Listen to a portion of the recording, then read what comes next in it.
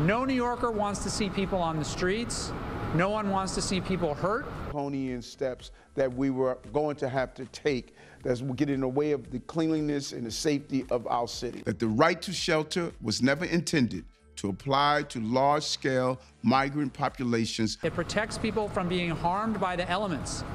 It protects people from dying on the streets of New York. Over the last 2 years, our city has been managing an ongoing humanitarian crisis. The city will be moving forward to lift the right to shelter mandates in some sort of capacity. Over 180,000 seek asylum. New York City, the Big Apple, the city that never sleeps. It's bustling, it's vibrant, and it's also the destination for over 180,000 migrants seeking asylum. 180,000. That's like packing the population of a small city into the already crowded streets of NYC. So why are these folks flocking to the concrete jungle? Well, for many, it's a desperate bid for safety and security. They're leaving behind everything they know, their homes, their families, their communities, all in search of a better life. And where better to find refuge than in the land of opportunity, right? But here's the kicker.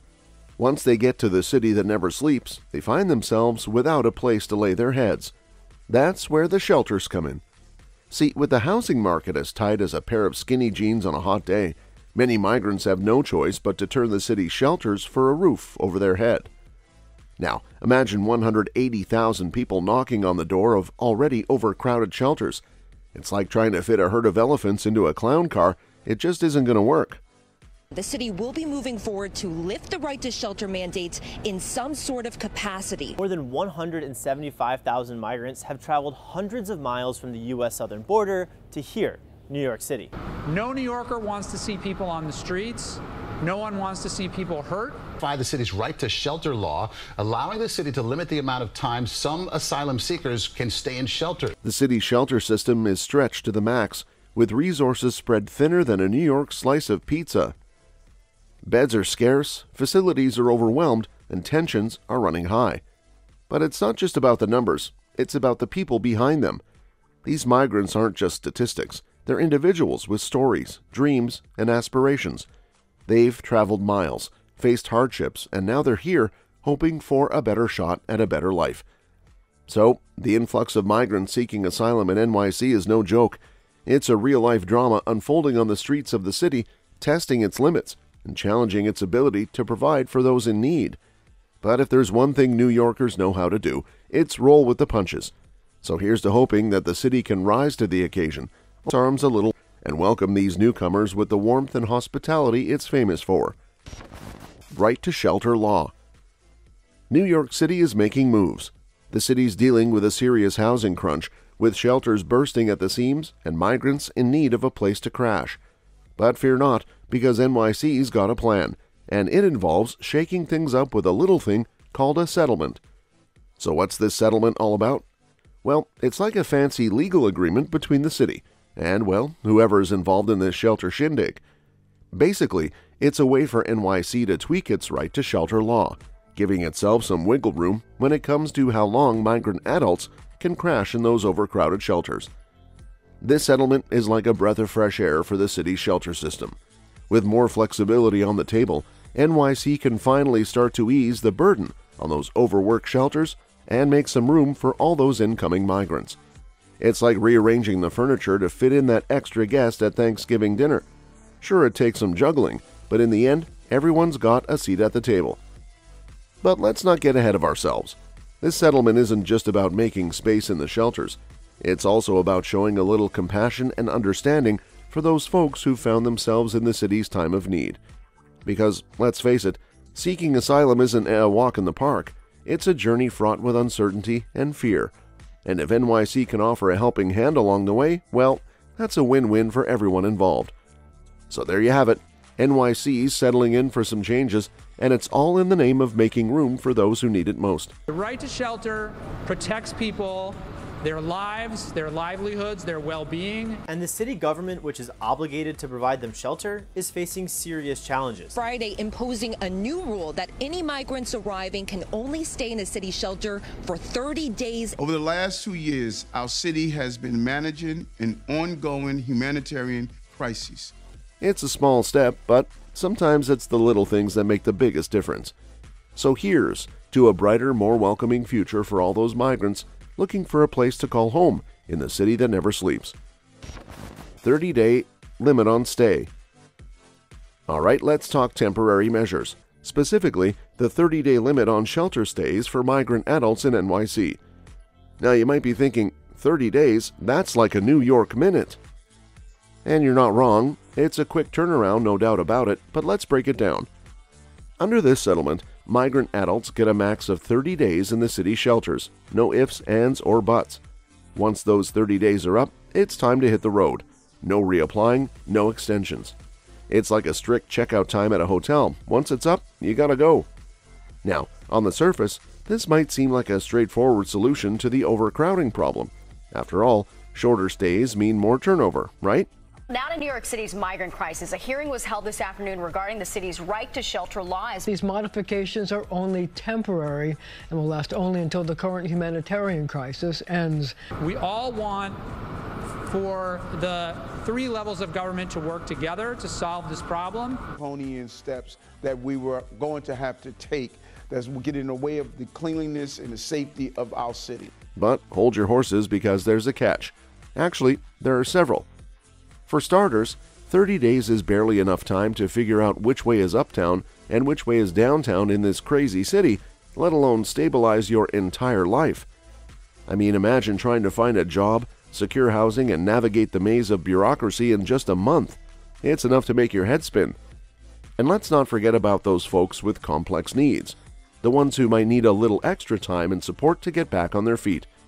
For them, a 30-day limit is like trying to fit a square peg into a round hole. It just doesn't work. And don't even get me started on the critics, those naysayers who are quick to point out the flaws in this whole setup. They're ringing the alarm bells, warning that this short duration could leave vulnerable individuals high and dry with nowhere to turn. So while the 30-day limit might sound like a quick fix, it's not without its challenges. But here's hoping that NYC can find a way to strike a balance between addressing the emergency situation and providing the support that migrants truly need. After all, in a city as resilient as this one, anything's possible. Impact on migrants and city. The challenges and criticisms are swirling around this settlement and its impact on both migrants and the city itself. Buckle up, because it's about to get real. First off, let's talk about those critics. You know, the folks who aren't afraid to speak their minds. They're raising some valid points. See, they're arguing that this settlement is like slapping a Band-Aid on a broken bone. Sure, it might cover up the problem for a little while, but it's not going to fix what's really going on underneath. And what's really going on? Well, for starters, there's a humanitarian crisis brewing right under our noses. With migrants being shown the door after just 30 days, many of them are left with nowhere else to turn. I'm talking about folks who've already been through the ringer, fleeing violence, persecution, you name it, only to end up on the streets of NYC with no roof over their heads. And let's not forget about the ripple effect this settlement could have on the city itself. When migrants are forced out of shelters, they're not just disappearing into thin air, they're finding other places to lay their heads. And more often than not, those places are less than ideal. We're talking about illegal living arrangements, cramped quarters, you name it. But it's not just about the migrants. It's also about the city's ability to handle the fallout. With shelters already stretched to the max, there are serious concerns about whether NYC can effectively manage the influx of migrants and ensure the well-being of all its residents. The right to shelter mandate requires that the city provide a bed to anyone who needs it, whether or not that applies to migrants. That the right to shelter was never intended to apply to large-scale migrant populations. Tens of thousands of migrants arriving from Central and South America and West Africa, straining city resources. It protects people from being harmed by the elements. It protects people from dying on the streets of New York. It's like trying to juggle flaming torches while riding a unicycle. Sure, it might look impressive, but sooner or later, something's gonna go up in flames. So there's no denying it. This settlement is facing some serious pushback. But maybe it's just what the city needs to wake up and smell the coffee. Because when it comes to addressing the needs of migrants and ensuring the well-being of all its residents, NYC can't afford to drop the ball. So here's hoping that they can find a way to navigate these choppy waters and come out on top. Implications and legal considerations. Let's talk about the elephant in the room, the uncertainty surrounding this settlement and what it means for the future of NYC. Because when it comes to legal agreements and temporary fixes, there's always more questions than answers. First off, let's address the elephant in the room. The temporary nature of this settlement. Sure, it might provide some relief in the short term, but what about the long haul?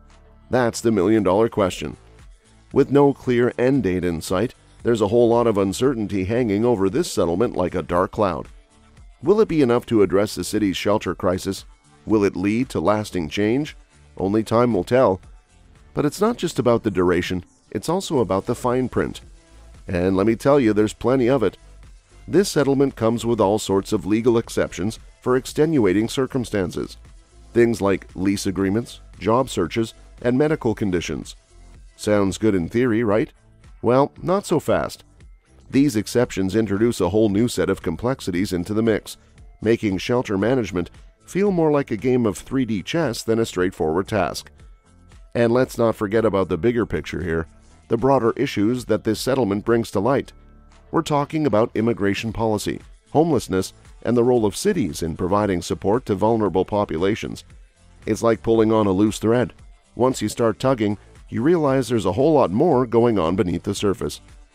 So there's a whole lot of uncertainty swirling around this settlement, from its long-term effectiveness to its legal implications to the broader issues it brings to light.